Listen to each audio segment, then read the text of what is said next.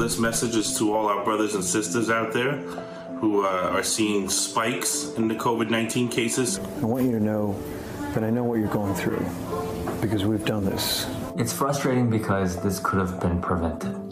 We could have taken preventive measures by social distancing, wearing masks. I saw people in their 20s, I saw people in their 30s, I saw people in their 40s that were healthy people. And COVID knows no race, it knows no political ideations, it affects who it affects. It's going to be tough. You're going to see a lot of suffering, and you're going to be overwhelmed and sad by the people getting sick, not only the patients you'll treat or your family and loved ones, but your co-workers. We experienced a lot of people stopping their work and they want to go to a corner and they just want to cry.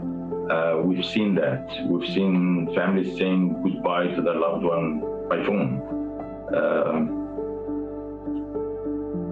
I'm sorry.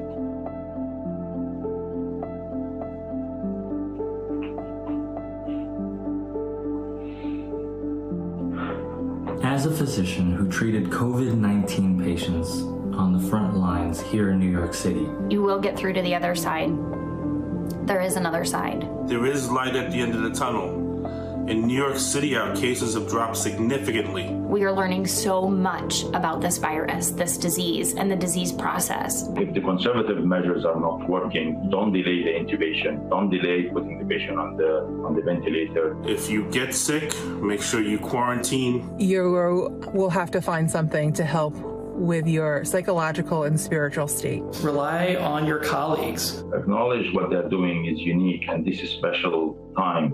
Because your chapter in this story is yet to be written, and it will be something to be proud of.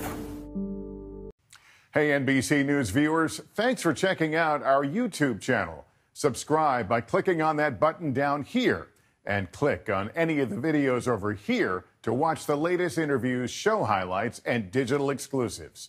Thanks for watching.